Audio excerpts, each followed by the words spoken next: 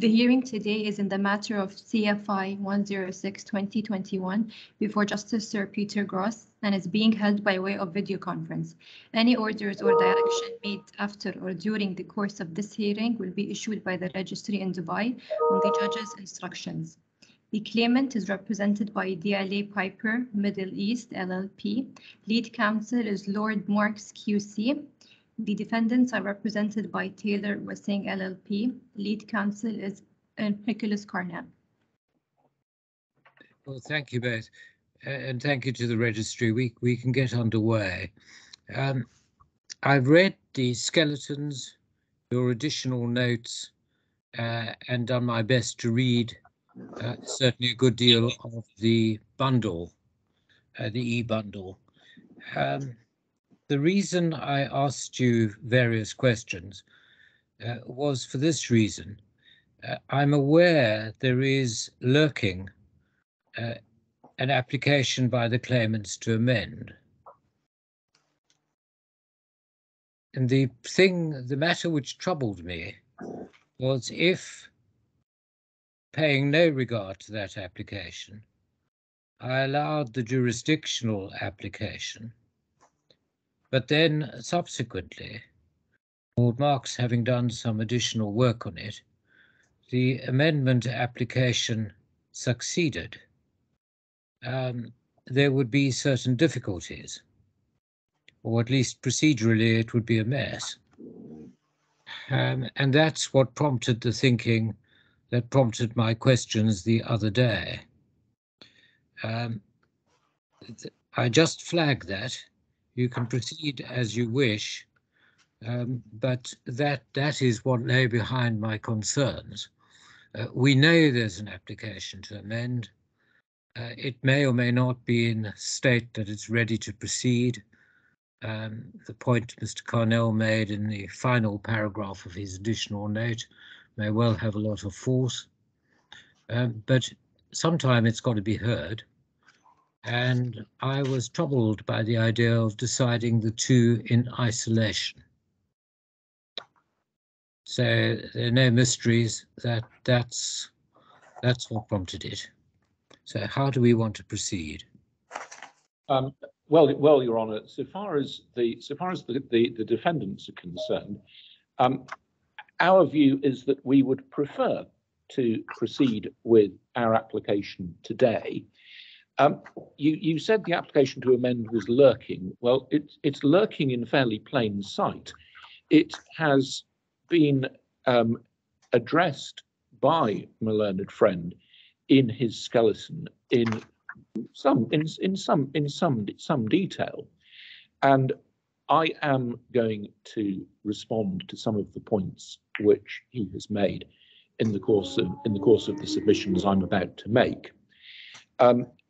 So it's certainly our view that the proposed amendments suffer from exactly the same problems as his original claim, plus a few more, in fact. But in our view, the suggestion which my learned friend has made, which is that essentially we adjourn today and there are yet further submissions, is unlikely, in our view, to shed any light at all on the matter, and is unlikely to be of any great assistance to you.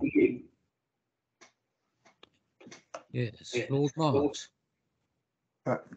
Can you still see or hear me? I had a strange moment ago. No, I can see you both. Your Honour, thank you. Our position is that the amendment application flags up an issue which Your Honour's rightly picked up on.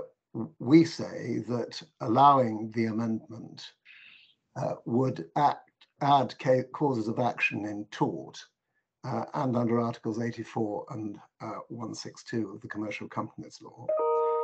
We say that the second defendant is in any event a necessary and proper party to these proceedings for the reasons that I've set out in detail in my skeleton.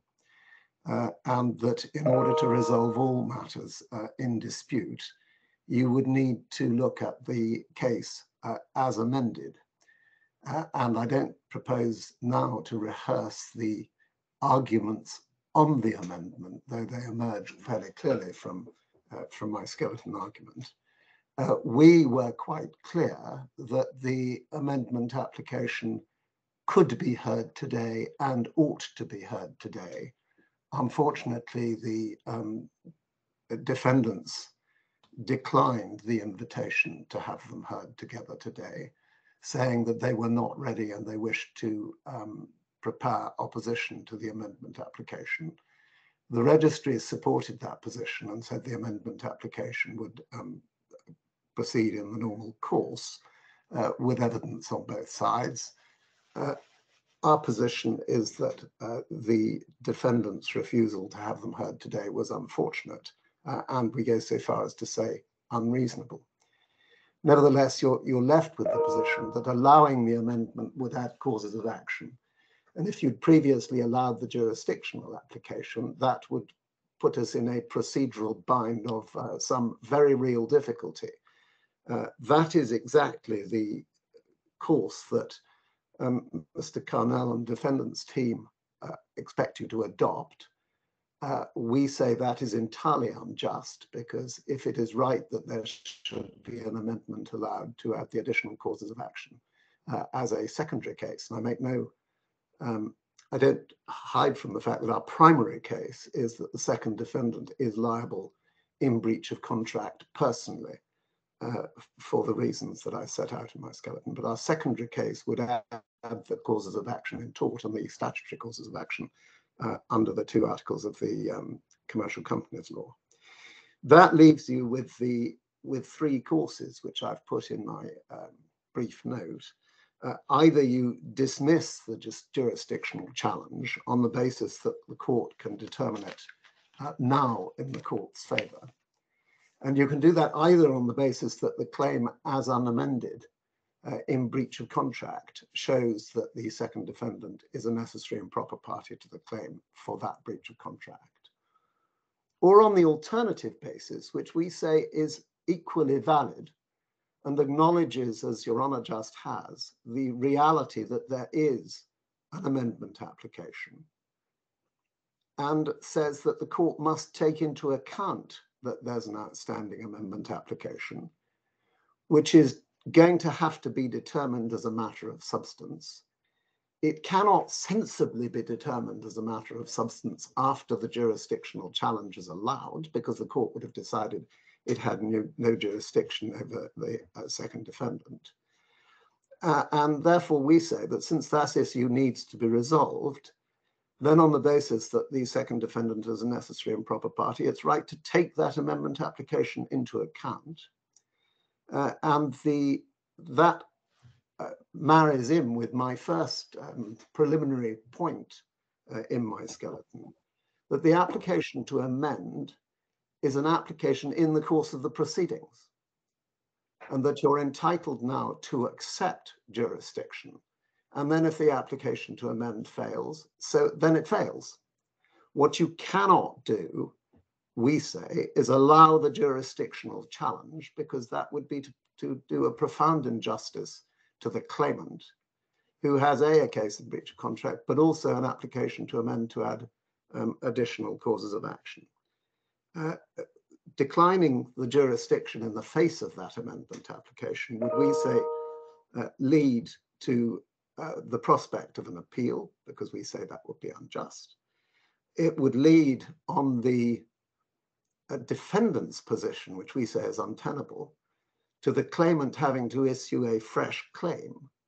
And quite apart from the fact that that would fly in the face of the decision on jurisdiction already made on this hypothesis, that would be wasteful of resources and time, and therefore unjust. And it has the additional problem that it would afford the second defendant an extra limitation defense in tort, which is a 3-year limitation period from the time when the claimant becomes aware of the claim and the identity of the defendant, when in the generality, because the claim in tort arises out of the same facts as the claim in breach of contract, the existing date of issue of the claim would be the proper date for the purposes of the limitation period of the application. So we say that would be very unjust, so that our primary course is that you have to refuse the jurisdiction application. And if for any reason you were not to do that, then it would have to be adjourned to join the amendment application. Well, I'll tell you where I am, and then Mr. Carnell or you can add what you like. I'm not expressing views on the merits of either the jurisdiction application or the application to amend. You'll appreciate that, but I just say that so nobody misunderstands it. We'll come to that at some point. The thing which troubles me, Mr. Carnell, is not hearing the two together.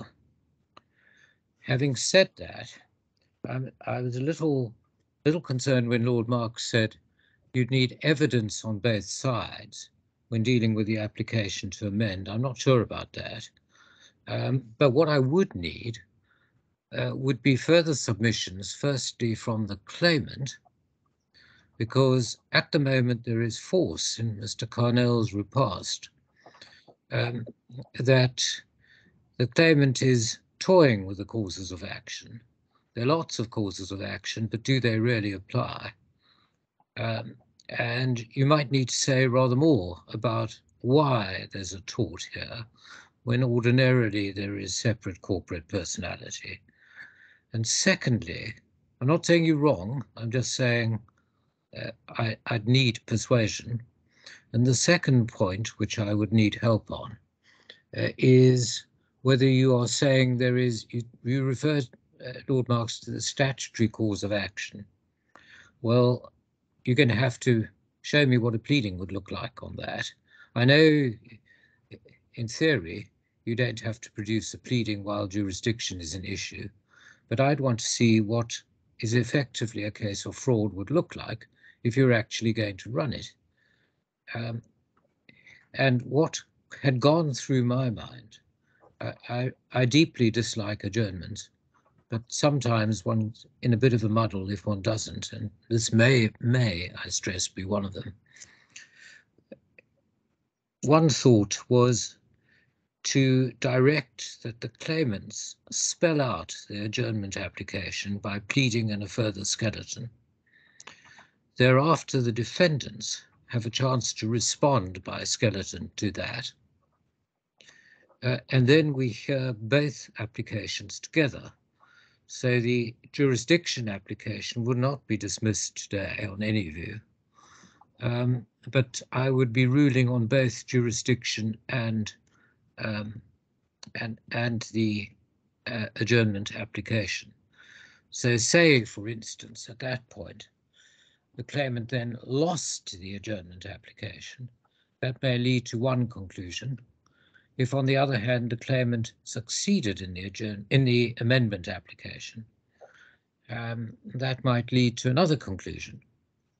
And Mr. Carnell can also think about whether, having seen your amendment application, he wants to have a go at striking you out. It's a matter for him entirely. I'm not saying it's a good course, a bad course, or no course, but it's something he'd need to think about. And of course, that is conceptually different from no jurisdiction. But all this is shadow boxing until we've actually seen what the real colour of the amendment application. Mr. Carnell, that would lead, irritatingly from your point of view, to an adjournment today, but might in the long run produce at least a neater outcome. The one course I'm not attracted to is, for example, allowing jurisdiction, the jurisdiction application, leaving Lord Marks to have to launch a fresh claim, which just seems a very wasteful course of action. Course of action. We can resolve costs in due course, but not today. Mr. Carnell, do you want to respond to that? Only very briefly, Your Honour. I would frankly associate myself with everything that you say.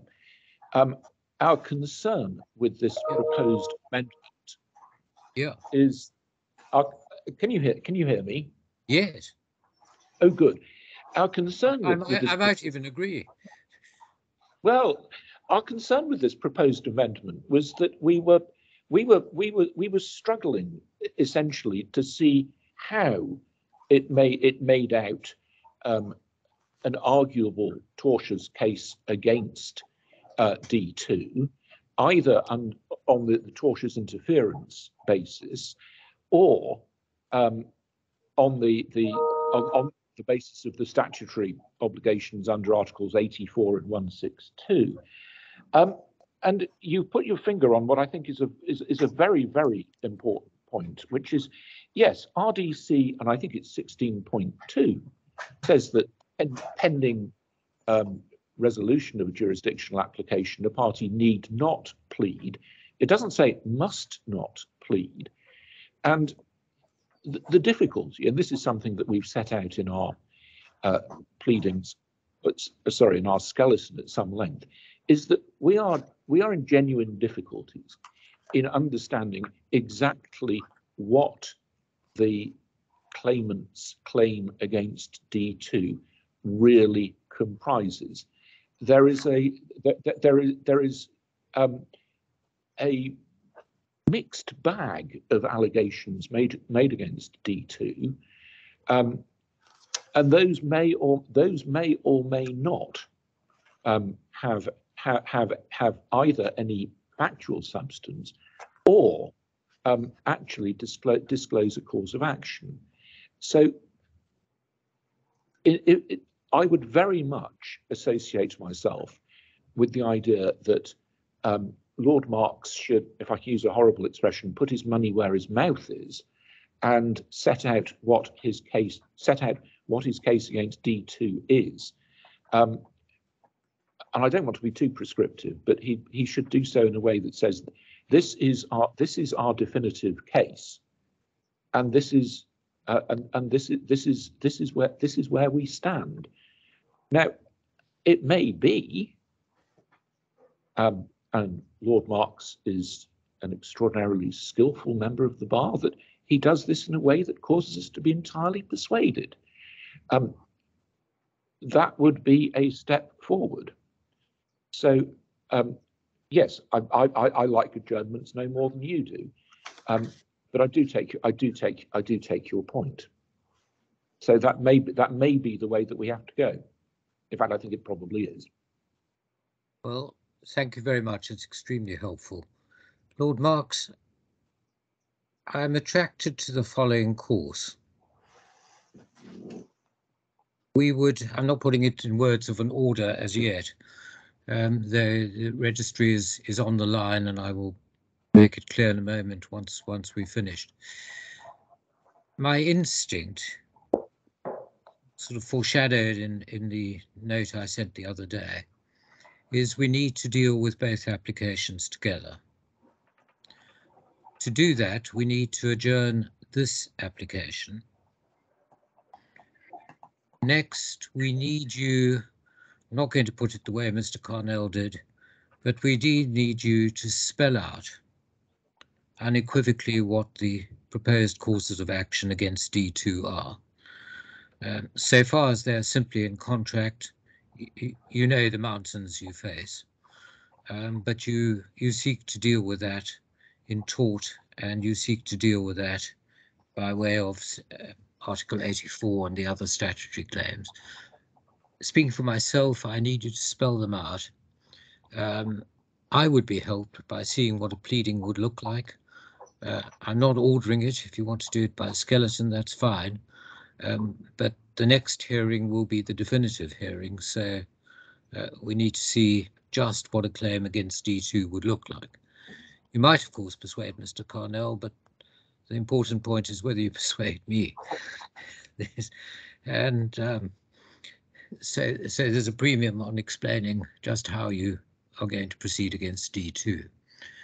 When you've done that, we can think about timetabling in a minute. then Mr. Carnell must have a chance to respond to that.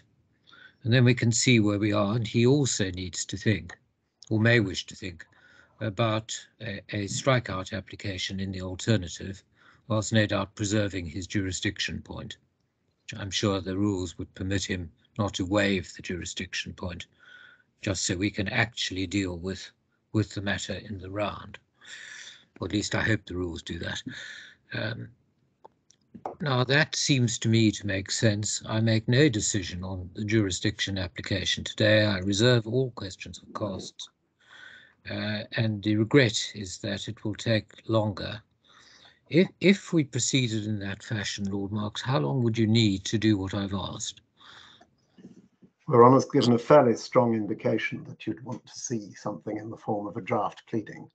Yes. And for that, I might need 3 weeks. Okay. And then Mr. I mean, on that point, Yeah. Your Honour mentioned in your indication that the lack of evidence on both sides was something which had been raised by me, but that you weren't sure about the requirement for evidence.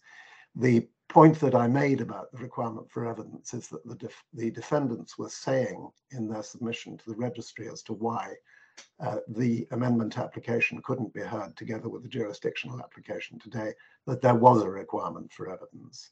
We don't accept that. Our position has been and will, on questions of costs, notwithstanding what happens now, be that we could make out the causes of action on the basis of the initial reply to the jurisdictional challenge, which set out broadly the facts upon which we rely and was attested by a statement of truth from Mr. Mackenzie. That said, I understand Your Honour's position, and it seems to me that it is overwhelmingly sensible that the two applications be heard together. I always took that view, and we did at the outset, which was why we suggested they should be heard together. There was no suggestion from the German on the other side. There was just a suggestion that the amendment application couldn't be heard now. We set out in our response, brief responses to your questions, the courses we saw in the light of events which had happened, one of which was an adjournment to enable the two applications to be heard together. Your Honour has indicated first that you would be helped by that and you'll be hearing the case. And secondly, that you would be helped by something of the order of a draft pleading, and has indicated that to Mr. Carnell that he might like to consider a strikeout application. If he wants to consider a strikeout application, I can see that it would be very helpful to have a draft pleading. I take his point. It's actually RDC 12.6 that says that you don't normally serve a pleading before a jurisdictional application is determined. And I take his point that that says does not need to serve an application. I've always taken it that that was the form, that where there wasn't a pleading before the jurisdictional application. Of course, in the Nest Investments case, there was a long pleading because that was a case of adding a party after the particulars of payment being served. This is a different case. But it seems to me that given your indication, it would be best for us, provisionally it seems that it would be best for us to accede to the course you've suggested. But I would like a moment to take instructions if that would be acceptable. Just, of course it is. In the sense of a pleading, it's really, in that sense, it's up to you to take your own course. But you'd end up, I don't think, I've read your jurisdictional reply, and my remarks were made having read that. So you will need to develop that further. Of course, you'll do that by a skeleton argument, but especially with regard to the statutory causes of action which go to fraud, one would need to see the colour of it and to know that you're actually prepared to run that. Yes. It's very easy to talk about statutory causes of action, but underlying that is a plea of fraud. and you know the score as well as I do. And so Your Honour, certainly I do, and I wouldn't have filed the skeleton argument and effectively alleging fraud if I hadn't been prepared to plead and satisfied that the facts justify that. then My instructions justify that. we'll need to see what it looks like, which you may find easier to do by pleading than any other way. Do you want a moment or two to take instructions? Your Honour, if I could, I don't know whether the best way to deal with that is for us to go offline for a moment or simply mute, and I will make a telephone call. Well, Mr. Carnell, do you want to add anything before Lord Marks gets instructions? Really only this. It would be helpful to see a draft pleading. There is at the moment an allegation of fraud. There are allegations of criminal behaviour. There is a great deal. There's a great deal of rather impassioned rhetoric in the skeleton that's been put forward. We would like to see the case that is being put against us, and we'd like to see it put in a manner that we can properly respond to, which is not the case at the moment. Our reason for objecting to dealing with essentially everything in this hearing was that these amendments were produced very late, and as we currently see them, it's impossible for either defendant to understand exactly the case that is being advanced against it. Now, I don't want to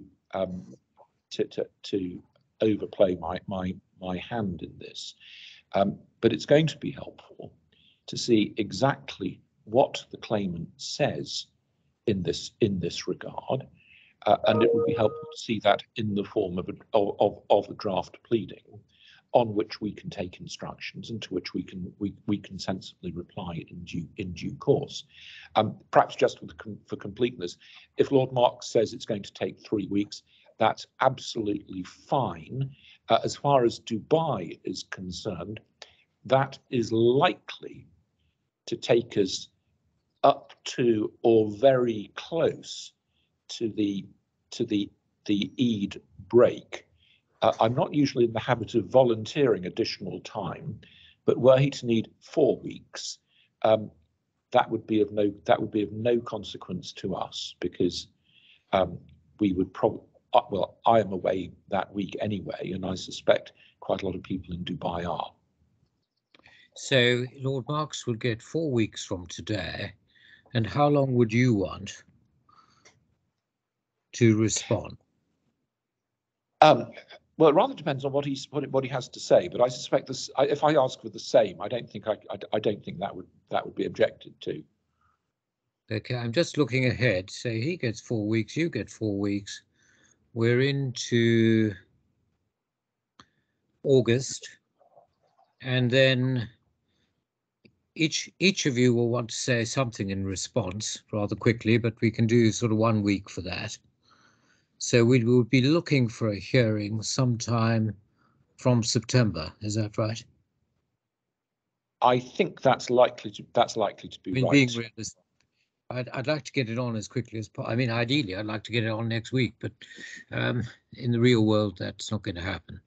So one would be looking somewhere like September to try and get the hearing on. And the length of hearing would be what? Same as today? I would think so. I would think so. May even be shorter if we have a slightly clearer idea as to what the issues are. But 2 hours would be sensible. Well, today was down for 3. Ah, right. My mistake. I can never remember the maximum Dubai court day, but I think it's probably 4, which is something we could certainly work on. I'd like to keep it to 1 day, but if need be, sitting where I am morning and then a break and then afternoon, if that's convenient for those in Dubai, where I'm conscious the result would be a later finish. That's fine. Okay, I think when we hear it all together, it's 4 hours myself. Yes. Unless, of course, we all reach agreement. Lord Right. Marks, anything else, or is this the time to take instruction? Just two small points before I take instructions. I agree 4 hours would be sensible because we'll be hearing both applications and possibly looking at in more detail at the way the case is put.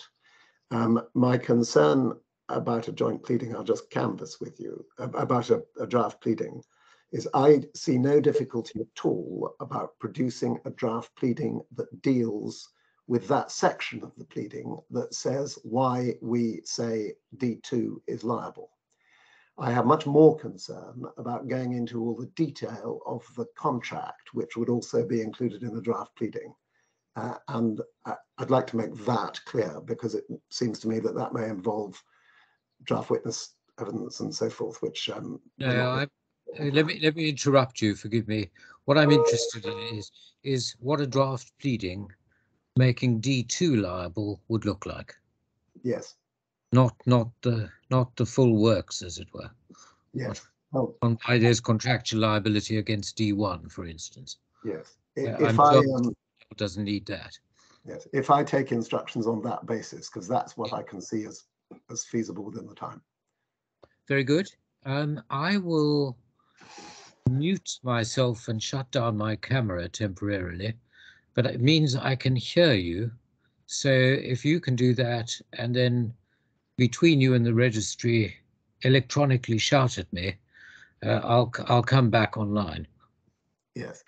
Or I will mute and turn my camera off and deal with this by telephone. So. Okay. I'm here, but going dark, as it were. Thank you.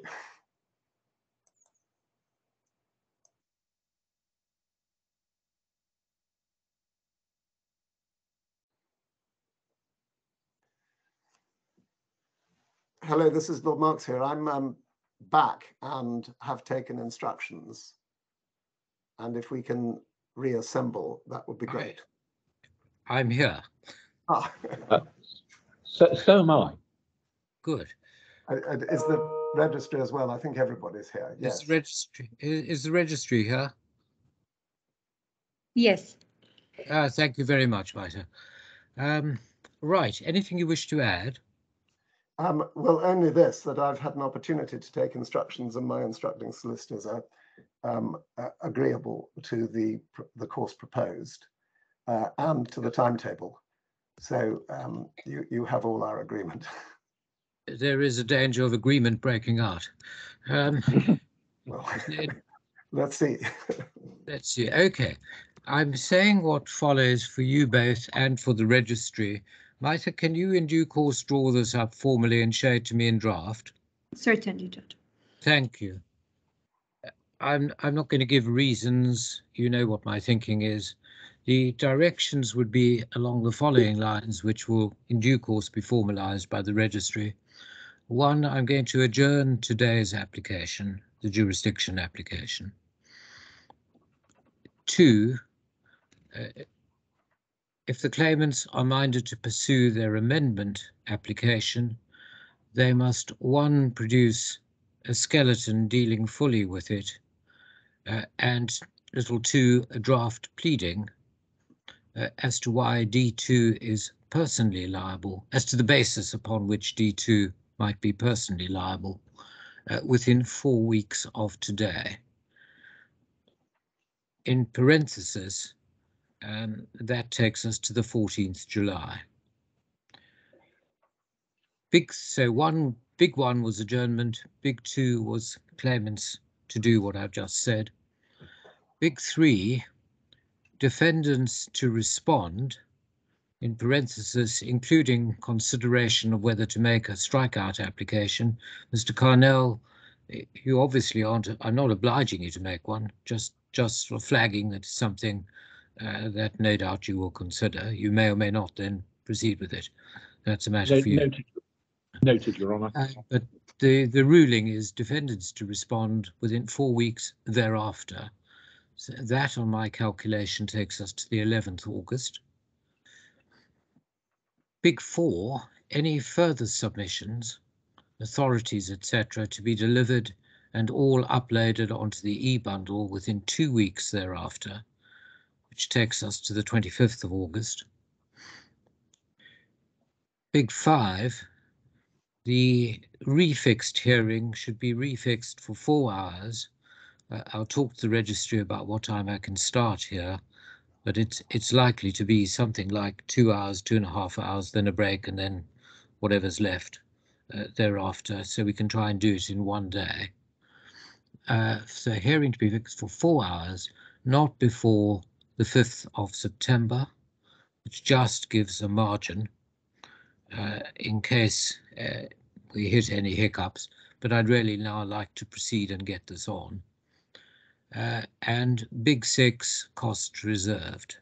Have I omitted anything from those directions?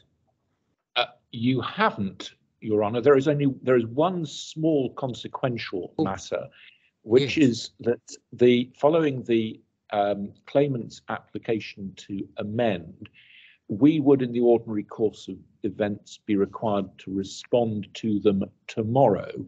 I don't know that this needs to go into an order, but it will be understood that we would not be doing that. Oh, right. So the registry should record that this order supersedes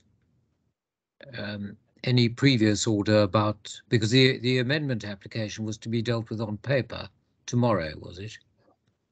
Well, we were to respond to the amendment application tomorrow. Okay, how shall we frame it? So let's make it Big 7, so I don't have to renumber. Can I suggest that the time for the defendant's response to the amendment application, this is in 3, Yes. be extended until 4 weeks after the claimant's skeleton and draft pleading? Yes, that works. Superseding any previous order, the time for D's to respond to C's application to amend is 4 weeks after, is that same 4-week period. Yeah. 4 weeks after, what shall we call it? 4 weeks after C's production of skeleton and any draft pleading. Yeah. Yes. To the registry, are those points clear enough for you to draw up something? Yes, Judge. Okay, if you are kind enough, Martha, to send it to me in draft, just so I can run my eye over it, I can then approve it and it can become a formal order, but time will start running from today. Certainly, Judge.